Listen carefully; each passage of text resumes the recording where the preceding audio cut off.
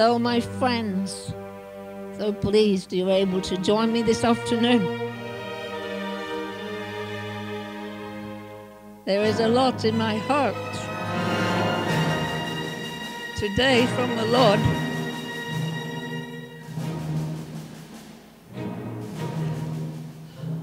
To tell you, to open your eyes of understanding, to know why Jesus died. As sinless being, a sinless person, the Lamb of God. And to die, to grow up, to die for God's world. And God is angry. He's angry. He had to give his only begotten Son. Because of the curse of sin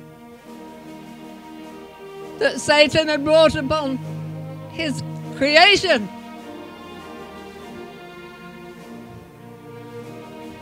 Deceiving them to listen to his voice. That's why Jesus had to shed his precious blood to wash us all clean, because we all have sinned in our lives. We have all sinned and need to come to repentance before God. In Psalm 103, it says, "Bless the Lord, O my soul. Bless the Lord, O my soul. Forget not his benefits." Why he had to do this? Because we've been all led into sin. And God so loved the world. You know, he cannot look upon sin. Even when his Son was dying on that cross, he couldn't look upon him because of the sin he'd taken upon him. I want to draw your attention to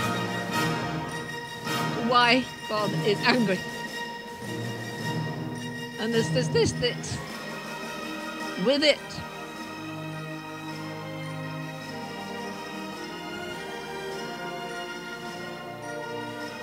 It breaks my heart to think of it. You know, you can understand why God is angry. I put it to you. Would you be angry if someone accused you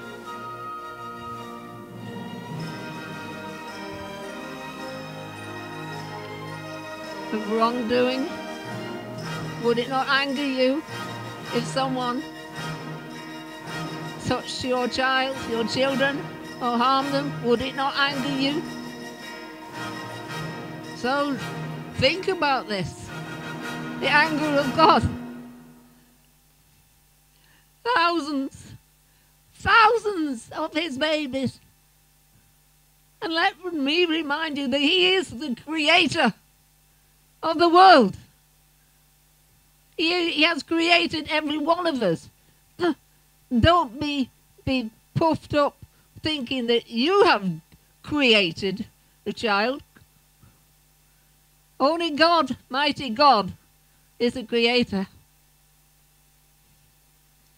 And he uses a couple who join together in love. But they don't make the baby. He just uses them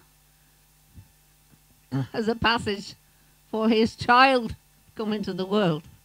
And you know, he even chooses the sperm he wants, whether it be a boy or a girl.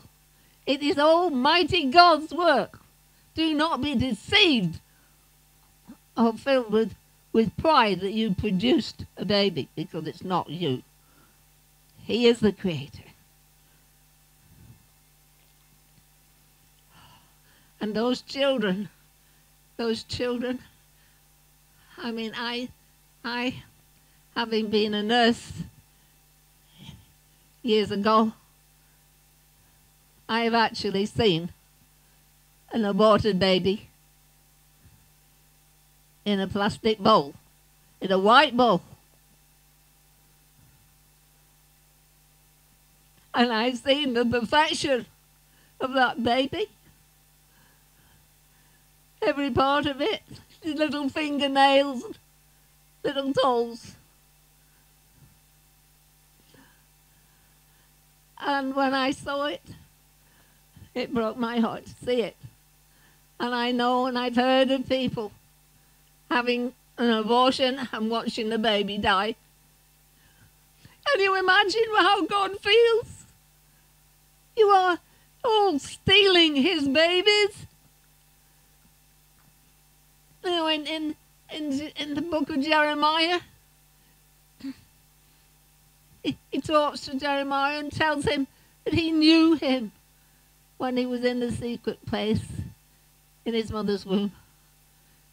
And that stays in my mind, and it always fills me with joy to think that when I was a little baby in my mother's womb, he loved me and came to talk to me and prepare the life he had for me.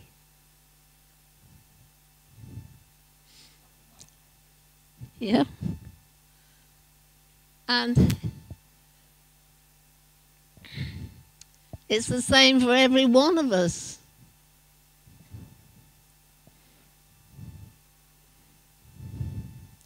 The same for every one of us. He's planned a life for each one of us.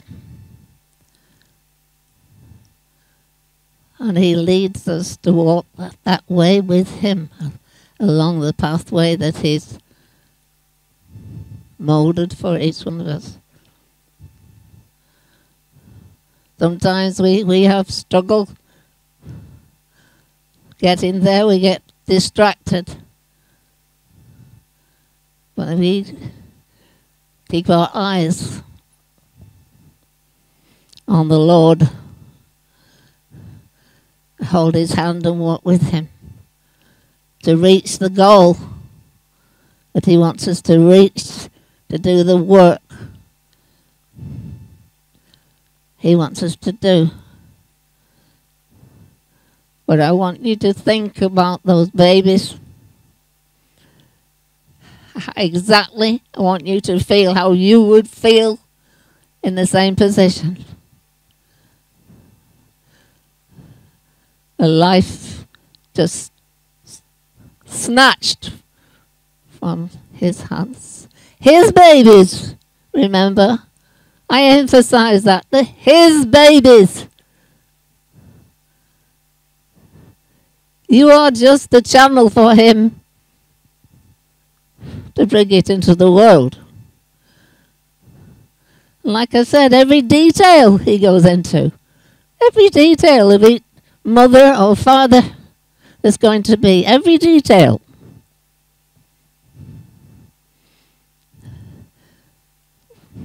Each sperm is specially chosen. Think about all those thousands of babies. Think about it. Think about it. Jesus took the curse of sin off us all. He took it off us all. Believe it. He offered us everlasting life with him. And he's angry. He's angry because the enemy is trying to steal the souls of his children. Oh, listen not to the deception of Satan. Listen not to his voice, but only unto the voice of Almighty God.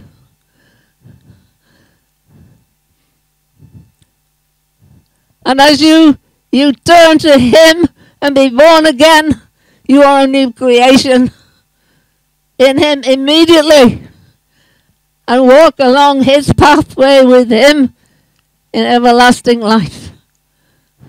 The other pathway is walking with Satan. And that does not lead to happiness. You know, in Psalm 103 it said, God saved us from destruction. And you know, if we walk in sin, we are self-destroying ourselves.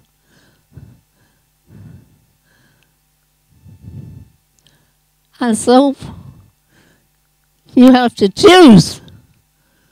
God gives us free will, you know. You have to choose the right pathway. So I plead with you, my friends, all over the world, I plead with you, Lord, to listen to the Lord and his direction. And be saved. Be saved with repenting before him and asking him into your hearts. And when you do that, you will be a new creation. No more in condemnation, but in the will of God.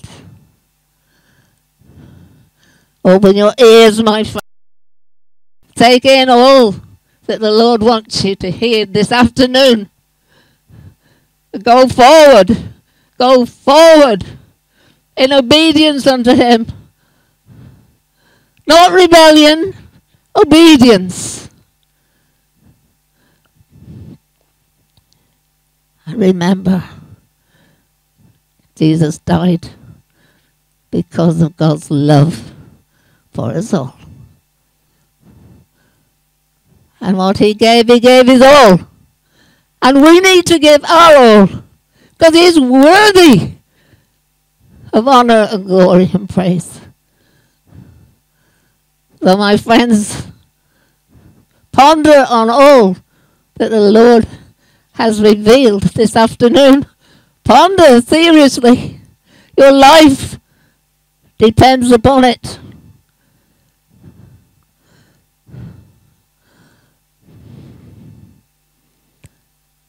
I praise you, Almighty God. I praise you, Almighty God. Pray, Lord, that people will feel your love, the strength of your love, and take in all that you've revealed to them this afternoon. And go forward in a new life, walking with Jesus, with our lives hidden in him and guided by you, Almighty God.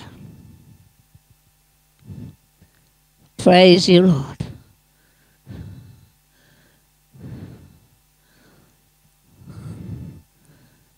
So God bless you all. Take it, put your hand in the hand of the man from Galilee. Put your hand in the hand and walk on with him, praising and glorifying his name in all you do or say. God bless you all. In Jesus' precious name. Amen.